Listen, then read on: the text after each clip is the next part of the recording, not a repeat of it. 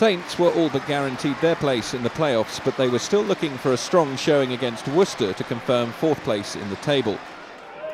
The home team had a dream start as Chris Ashton's Franklin's Gardens career was signed off in style with the opening try on 4 minutes. It was his third in as many games. However, Worcester hit straight back. Fijian winger Josh Drauniniu with his first Premiership try for the Warriors to level the scores on 7 minutes, and Saints suffered a major blow on 18 as Ashton limped off with an ankle injury. Stephen Myler nudged the hosts into the lead by 3, and they managed to extend that advantage right on the stroke of half-time, fullback Ben Foden going over for his 6th of the season.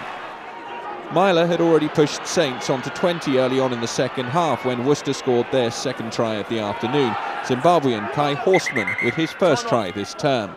It proved to be the added incentive that Saints needed to push themselves across the regular season finishing line as they raised their game for the final quarter of the match, starting with a try from Paul Diggin, his second in as many games after scoring in the match against the Chiefs a fortnight ago.